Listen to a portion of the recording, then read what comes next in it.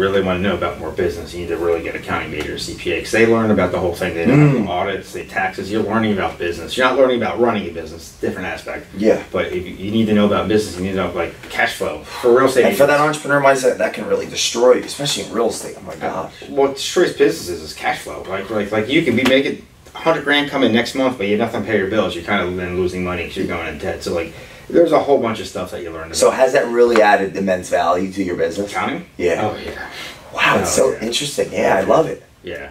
And so now you pop in the business. You're taking massive action.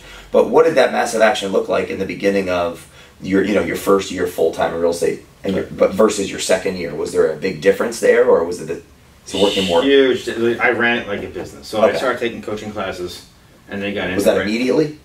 Like after the manager helped you? Like a year or so after I started getting into it, I said, I'm going to do this full time. I started taking coaching classes. So year 2 coaching classes. Yeah. Okay. Year 2 for me is like it'll be half year than year 1, right? Got it. That makes sense. All right. So within 6 months. Yeah. Well, after like halfway through that next year, I was like, I need to make this better. How do I improve? So I was like, coaching classes. You're like, oh, and basically it's coaching classes for realtors. Yeah. Set a schedule. How do you do stuff? How do you follow? Was it any specific organization? Was it inside of Long Foster? Was it coaching I paid for outside. Tom Ferry, Mike Ferry, Joe Stuff, Brian Feeney. So I started with Mike Ferry. It's great. And I was him for Mike. a year and a half, 2 years. Yeah. I'm with Tom Ferry now. Okay. I went back to coaching classes. I have 2 other mentors in the country that I have at least monthly calls with. That's awesome. They're all for different aspects of business. It's like the one thing that's very important to me at this point is constantly getting coached. Yeah. So my wife Yeah, does it. No, she does it as well. I make her do it as well.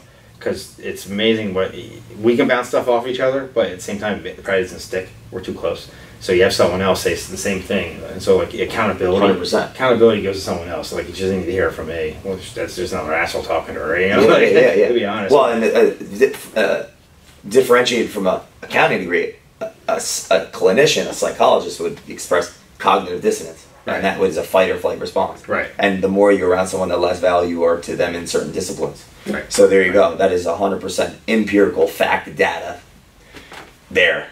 Yeah, I agree. So you both are always leveling up in a sense, consciously, and bringing that to your business. And so where was the thought then to translate that to your team? Because that I'm curious about, because that's actually foundationally why Culture Matters was founded.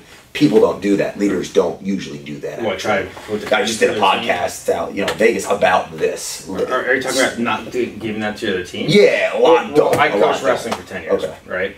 So it's you basically when I would coach these kids and you would see them do. I mean, like some of them new in wrestling, whatever. They coach wrestling against kids are like 10 years in the sport. You see them do one thing, they get a little bit better. You're like, wow. So if I can take my knowledge and give it to someone else, and it makes them better, it makes my business better, and make our team look better, even though we're never amazingly great, we still become better. So now I constantly are even sometimes riding my team like, hey, our coaching calls right now, we have a half hour and I'm on the phone with them, we talk about stuff. I'm like, they have to imply How often do you do this? Weekly. That's awesome. So I you do that? I have a weekly call, Megan's a weekly call, someone else. Coaches, and then you do that with your team. And I have 2 other monthly calls with 2 other people. That's amazing. So that's never going to stop. We're always going to have coaching, at least me, Meg, and I'm trying to give